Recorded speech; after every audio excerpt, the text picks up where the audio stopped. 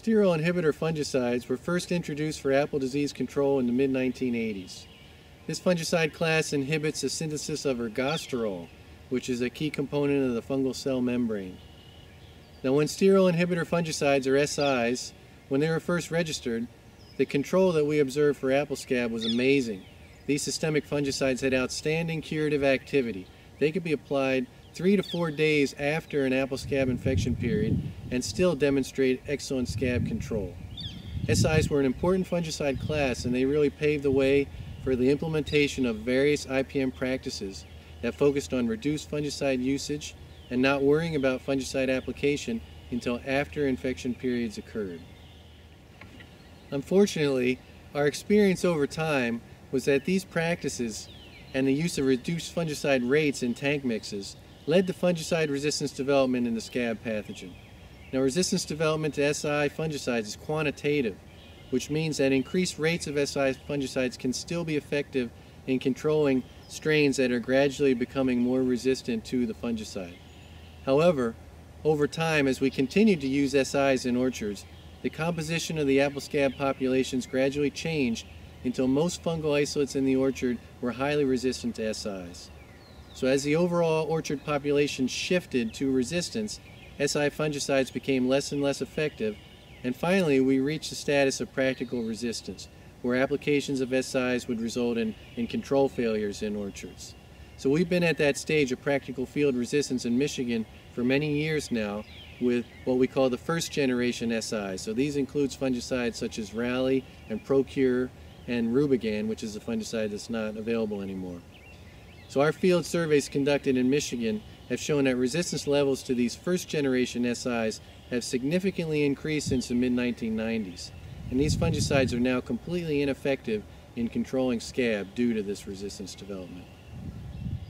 Over the last several years, we've seen the release of a few newer SI compounds that were used in Europe but not previously in the United States on apple.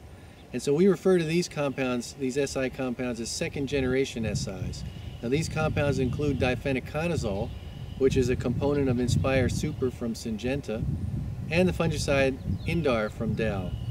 So both of these fungicides in particular have displayed good efficacy in controlling apple scab in our field trials conducted at MSU in an orchard where we have strains that are resistant to the first generation SIs. So the second generation compounds, again DIFENOCONAZOLE and the compound in INDAR, they appear to have an increased level of intrinsic activity against the scab pathogen, such that SI-resistant pathogen strains remain susceptible. So that's great because it continues to allow us to use an additional class of fungicide or a different mode of action for scab control. Now, the bad news is that we know that the scab fungus has already developed resistance to the first generation SIs, and so we surmise that use of these second generation compounds does involve a high risk of resistance development. DIFENOCONAZOLE is not sold alone. It is a component of the premix Inspire Super. So this premix includes the ANILINOPYRIMIDINE fungicide VANGARD.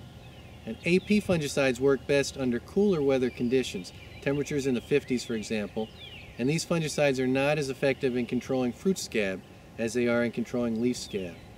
Nevertheless, Inspire Super is one of the more effective scab fungicides that we have available today, and I believe we can use this fungicide at later timings in the primary scab season between pink and petal fall if we use the highest label rate, 12 fluid ounces per acre, if we tank mix with 3 pounds of a broad spectrum EBDC fungicide for fungicide resistance management, and if we only apply the fungicide as a protectant in advance of apple scab infection periods. So these are the best used strategies to maximize disease control and minimize the chances for fungicide resistance development. INDAR is also a good scab material, although slightly less effective compared to DIFENOCONAZOLE. INDAR is sold as a single compound. Again, it should be used at its highest label rate, 8 fluid ounces per acre, tank mixed with 3 pounds of a broad spectrum EBDC fungicide, and applied as a protectant in advance of apple scab infection periods. So thus, to summarize, we've lost the first generation SIs in Michigan and in other regions of the country due to fungicide resistance development in the apple scab pathogen. We now have a couple of second generation SIs available, and these still represent an important class of scab fungicide that can play a role in our scab programs during the all-important pink to petal fall timing.